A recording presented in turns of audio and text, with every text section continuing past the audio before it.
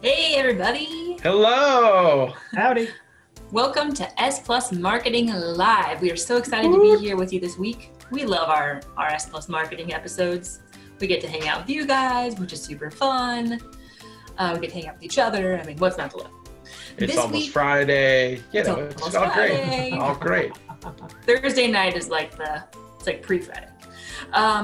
This week Right. we are talking about website personalities. This is a topic that we feel really passionately about, and we're actually doing a ton of writing about it and that kind of stuff. So we thought, let's do an episode about it and just kind of dig deep and talk about it in detail. So And what's a website personality? You'll have to find out. that's right. Wait and see. This is S+Marketing Live. We're here to help you be and feel smarter about what's happening in the marketing world right now. What is S+Marketing?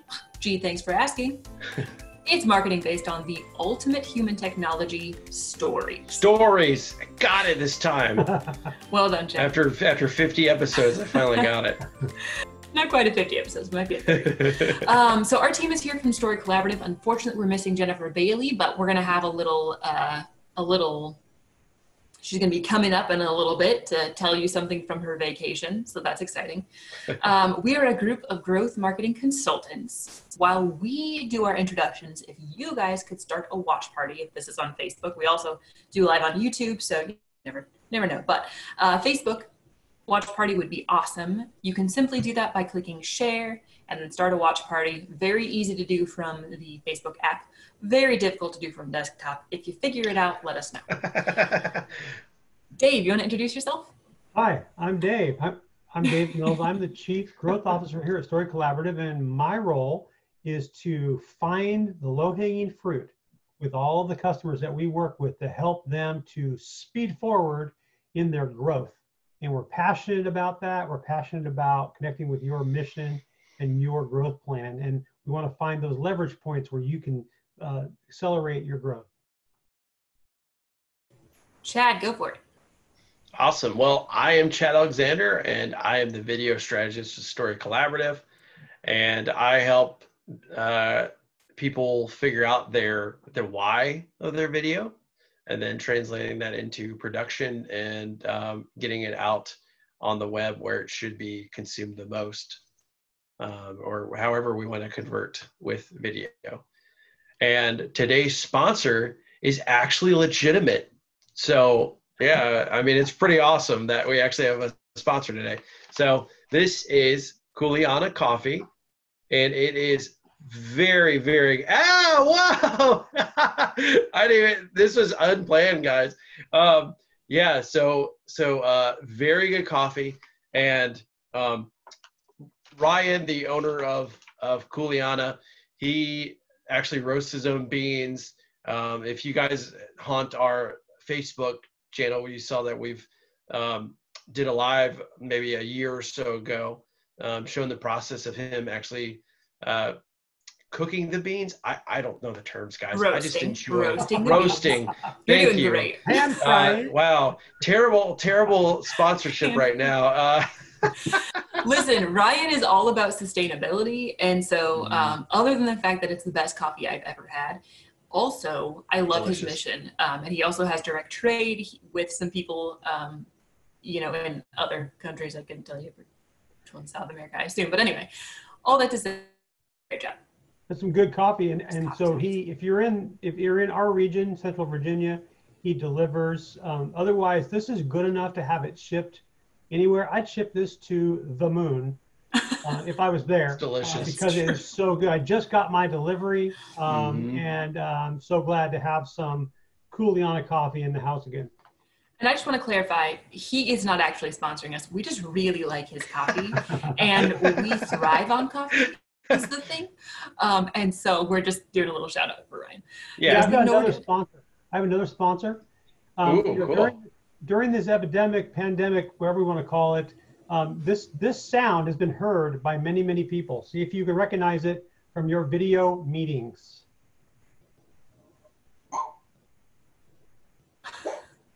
Is it? Did you hear it? Recorded dog barks. It's a dog.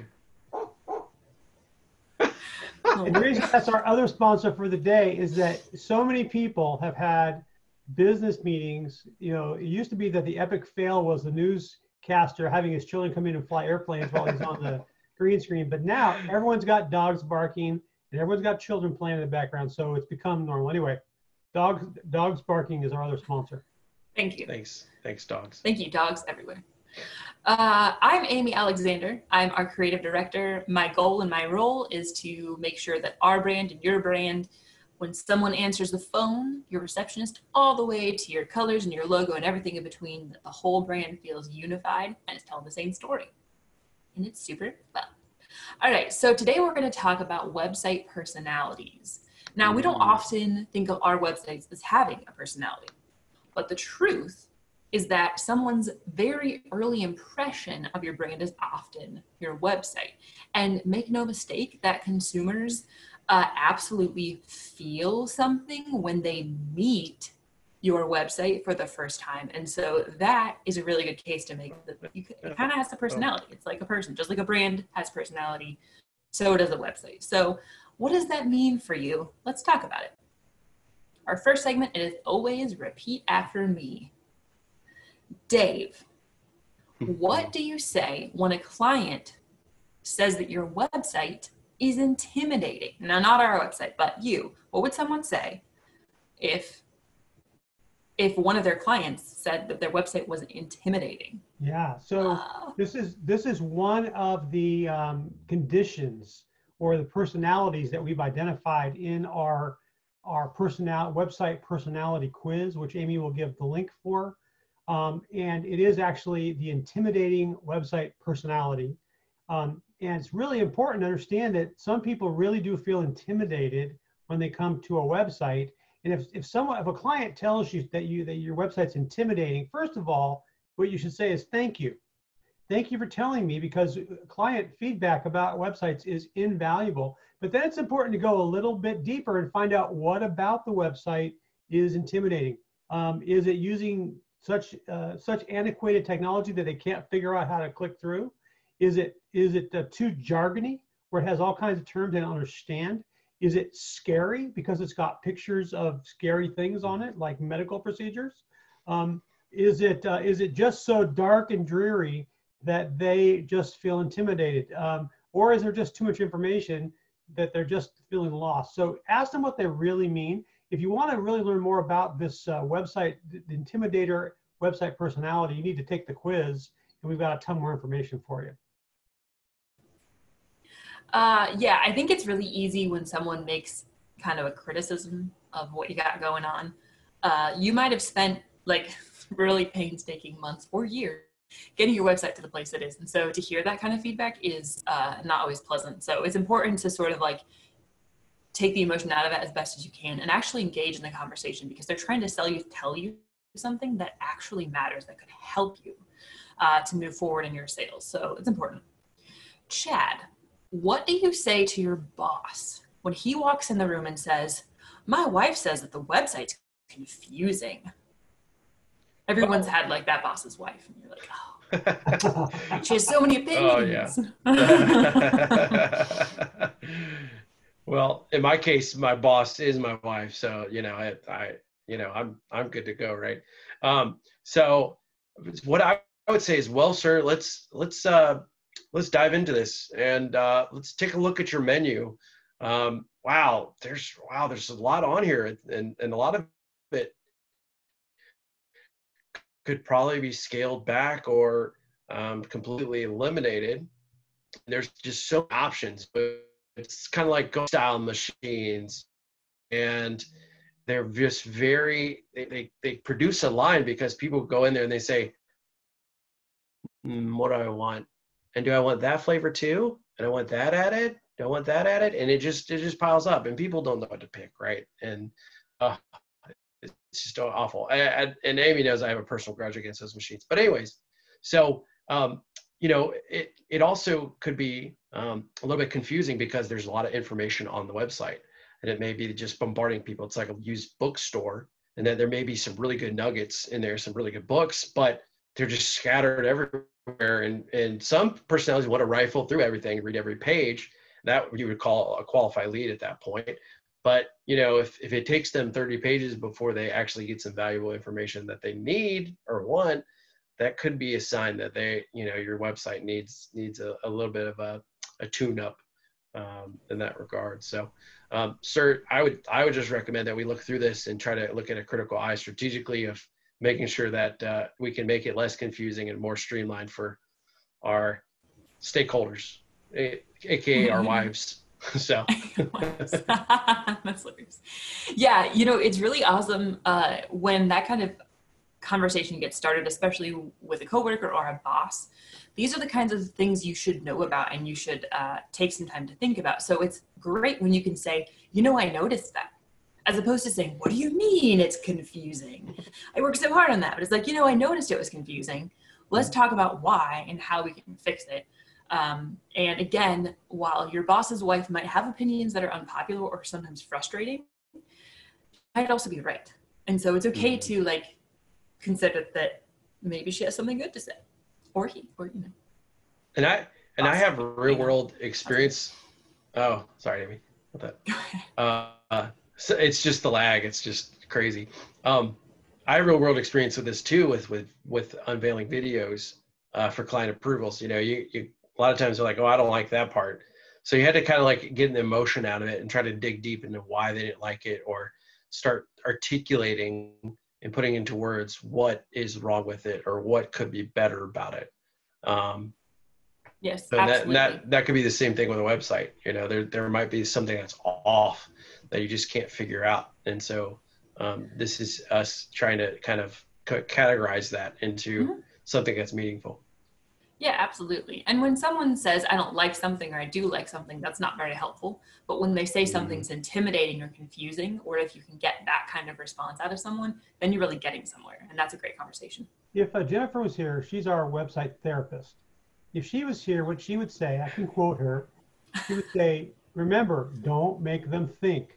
And what she means by that is that people need visual cues. They need little words that they recognize. So for instance, a simple example of this on a website is the word contact. If you see the word contact in a menu, you pretty much know what that means. And so when you take away some of those visual references, or if you clutter things up to the degree that people can't navigate, then they have to process every button click. And it should be much more like sitting down in your car and just driving. You shouldn't have to figure out what every single control does. Although that does happen to me when I get a new rental car that's a very late model and I don't know where the key is. But other than that, Yeah, 10 o'clock at night, 11 o'clock at night in the airport rental, trying to figure out where the key goes. And why the car keeps stopping when I push on the gas. Yeah. Oh my gosh. I feel like we've had this recently happen. Yeah. Well, not recently. I mean, last year, but still. Yeah. All right. So our last repeat after me, what to ask a web design firm that you're vetting. There's some really great questions you can ask. There's going to be common ones you always have, like what's it going to look like? What's it going to feel like? What pages should we have? There's all that stuff. But some of that stuff is peripheral. Doesn't mean you shouldn't ask it. But these are kind of the top questions we recommend you're asking. And a lot of web design firms won't know how to respond. And that is a big red flag.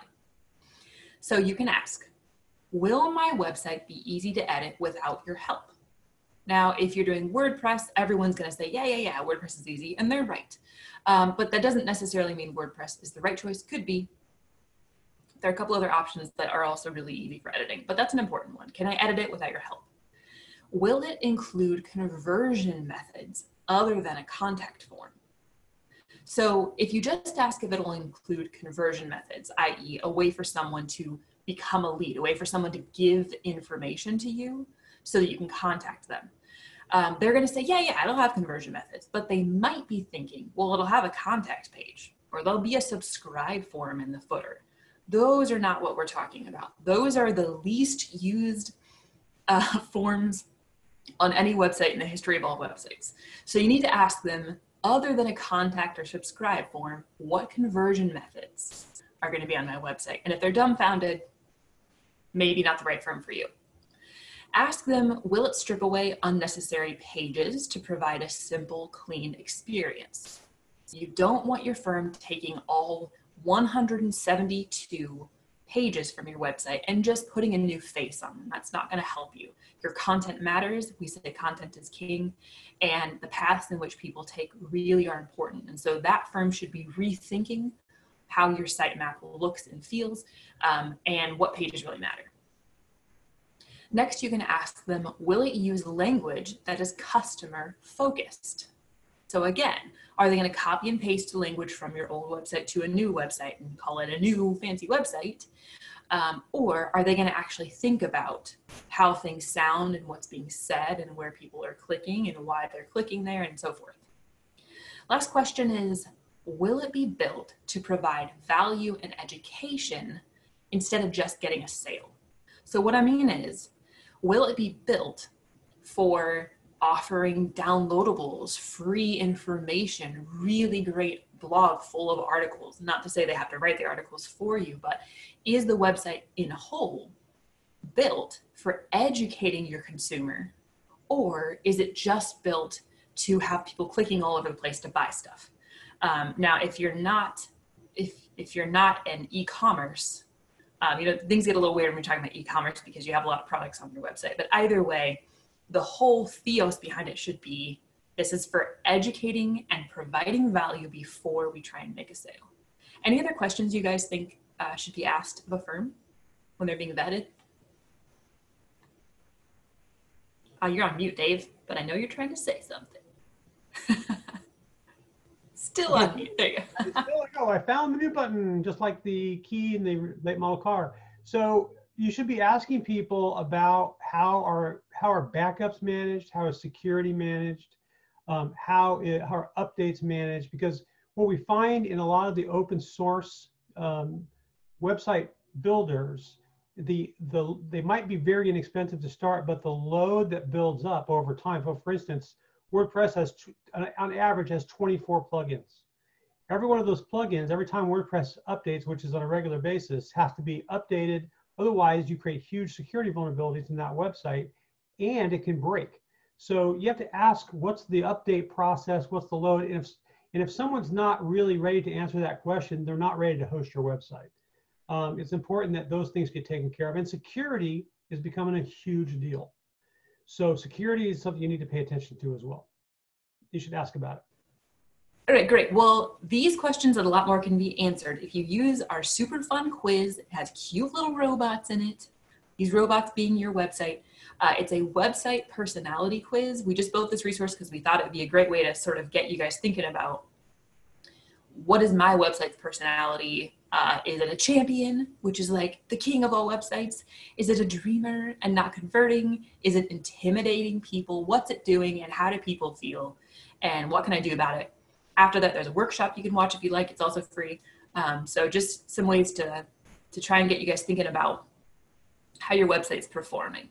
So I'll include a link, but it's storycolab.com/webpersonality. All right, so now Jennifer Bailey, she is off on a little mini vacation with her kids. It's super fun. She's going to join us for a second, which we so appreciate, to do ads in the wild. She had a really fun experience with an ad this week while she was on vacation, so she's going to tell us all about it. Hey Facebook, this is Jennifer Bailey, your web therapist here at Story Collaborative. I am on a little mini vacation, and I just wanted to take a minute and record your Ads in the Wild segment today because it's my favorite segment and I didn't want to miss out. So I wanted to tell you about a really funny experience I had yesterday watching a commercial. Did you know that your experiences with watching ads and interacting with ads and brands is going to be much different when you're on vacation versus when you're just at home in your day-to-day life? Your experience is definitely going to be different. So that's kind of what happened to me yesterday here on vacation with a Campbell's soup commercial. So let's stop for a moment and watch the commercial, and then we'll be right back.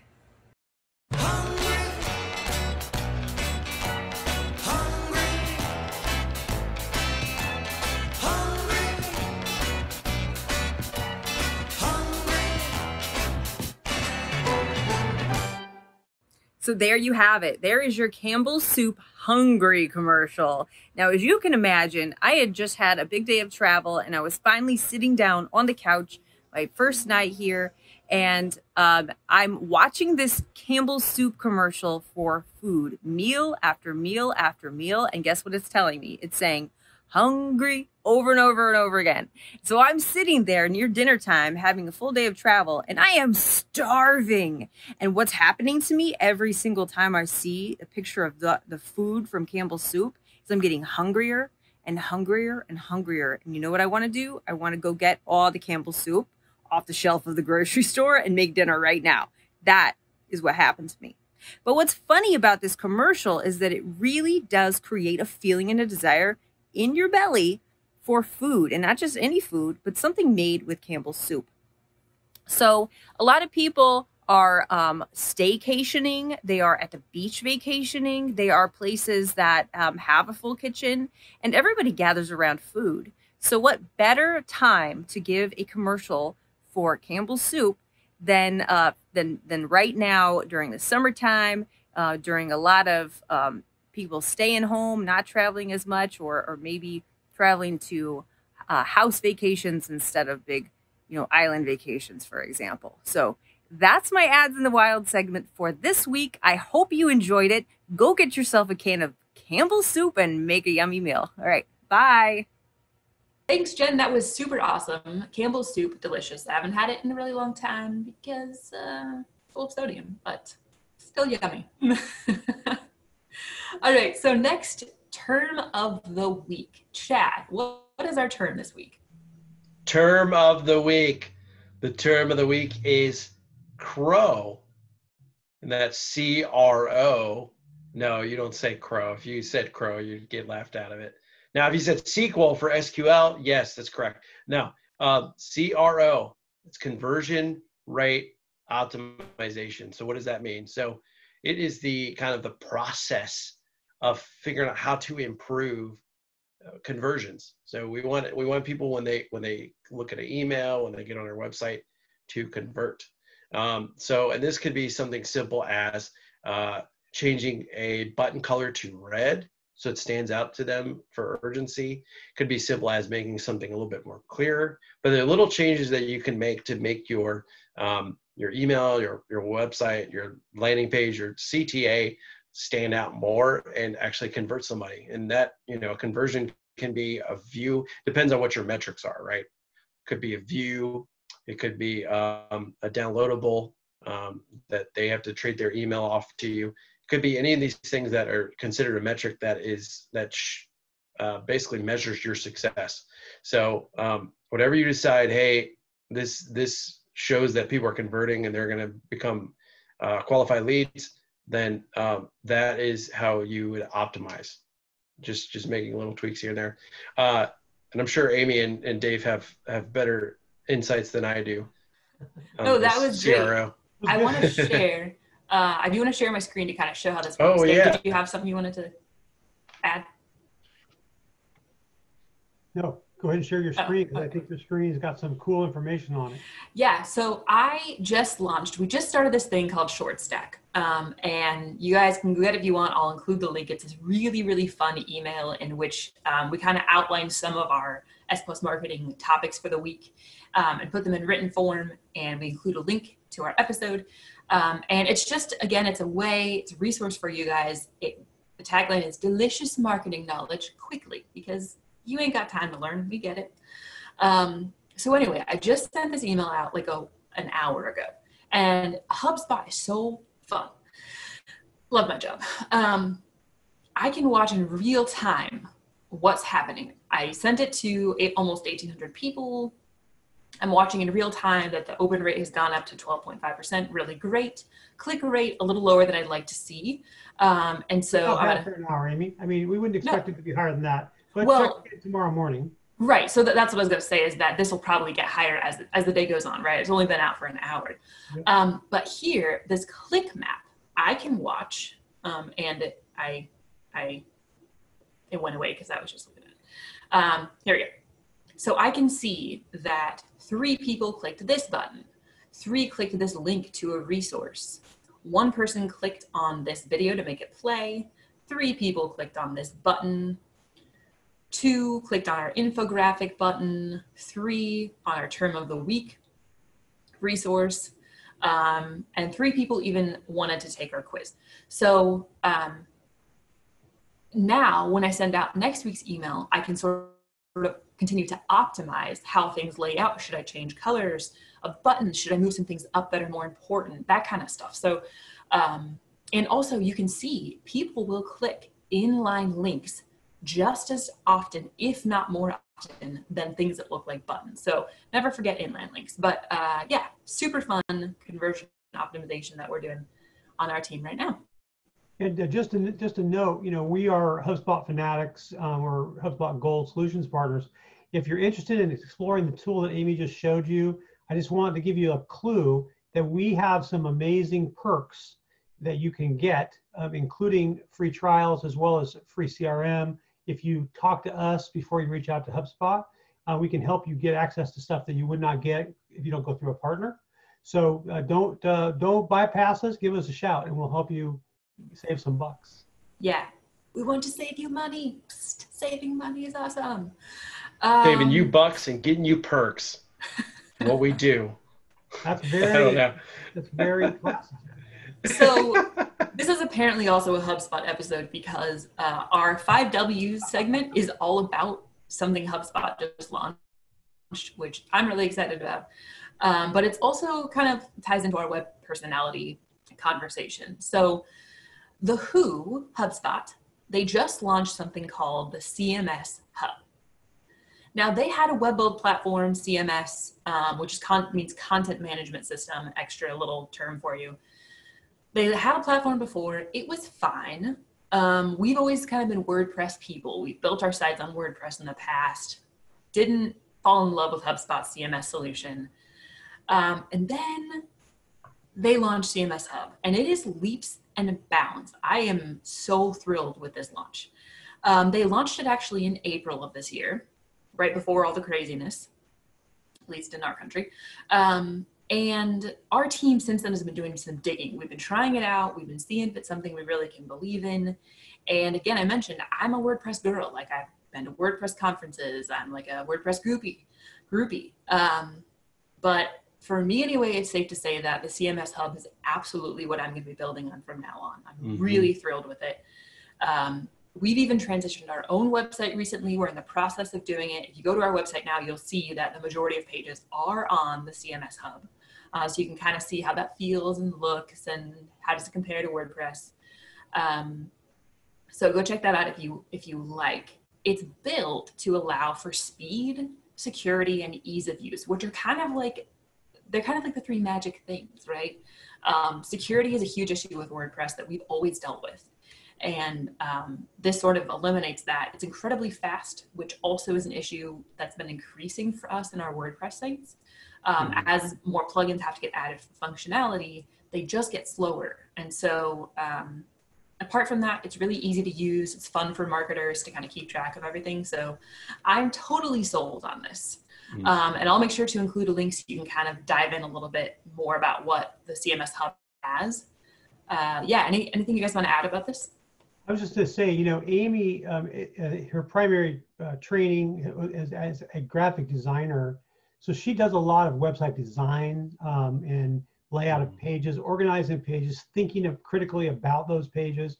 But I don't think Amy would describe herself as a website developer. She doesn't get knee deep in the code and start going through lines of code, right? I tried to learn code.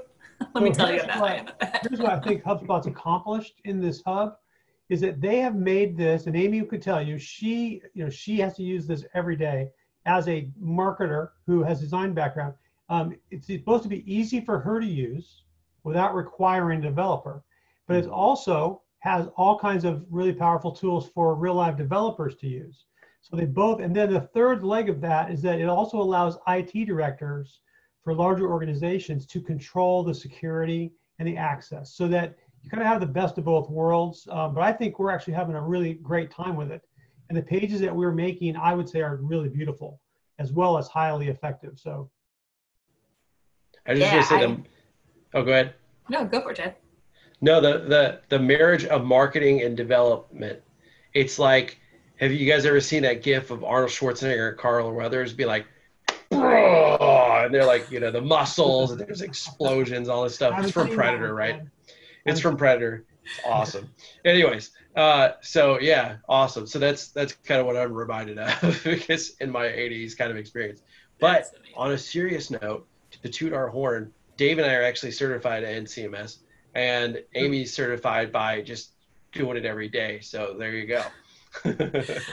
Yeah, one thing that has always been frustrating for me, I love HubSpot. And so having sites that are not in HubSpot, it just requires like an extra step. Every time you want to get something connected, HubSpot connects to everything. Part of the beauty of it, and it brings everything into its portal so you can see what's happening. But there's all these little extra steps when you have an external website. And so I have been overjoyed to experience having a website in HubSpot's CMS so that everything's automatically connected and I don't have to do the extra step every time I want the data to work. So yeah, I'm like a new HubSpot CMS evangelist. Good job, HubSpot. A+ on your launch. All right, our final session, our final segment rather, is kind of a session. It's website therapy. That's right. Now it's time for some website therapy. We all look at websites sometimes and we look at them and just say to ourselves, man, that website needs help. So I want to talk about a very important syndrome today that many people have experienced. It's called the fresh off the turnip truck website syndrome.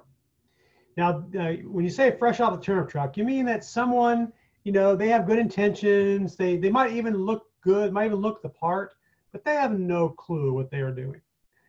So sometimes this happens when folks go to college and they don't have any experience yet, and they come to their first job and they know some of the words, they look nice. And this is no shot against people coming out of college, because you got to start somewhere. But sometimes they haven't done any internships, and so they really don't know how to do anything. And so, we have websites like that too. So a lot of times people will get a new website and it will be one of these fresh off the turnip truck websites. It doesn't do anything.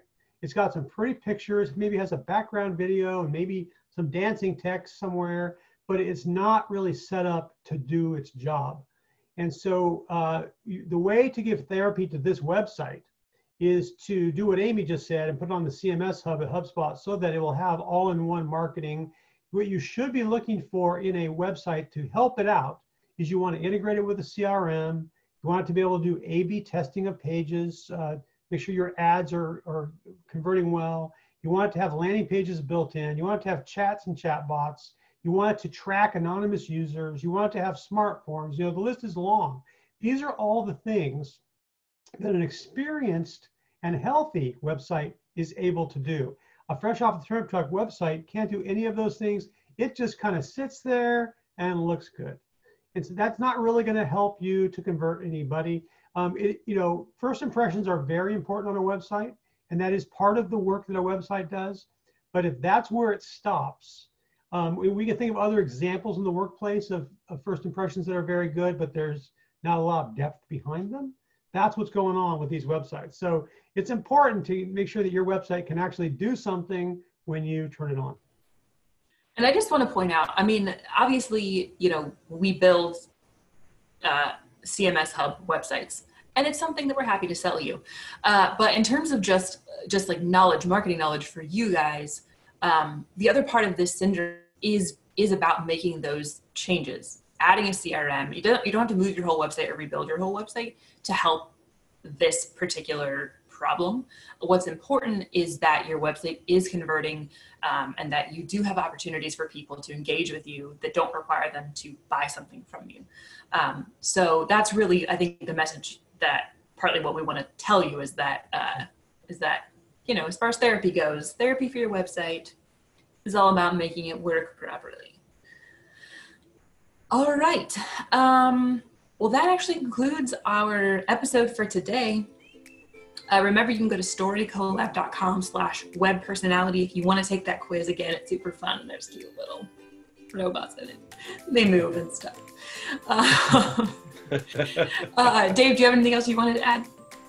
Nope. I just think that it's important that we just be real with ourselves, and it's important not to only believe your own press, but to allow your customers to speak back to you about what they're really experiencing, what they really want, the questions they really have, and don't just pretend that everything's okay when something might need to be changed and improved. So get on the growth train and be focused on helping make things better. That's really good advice.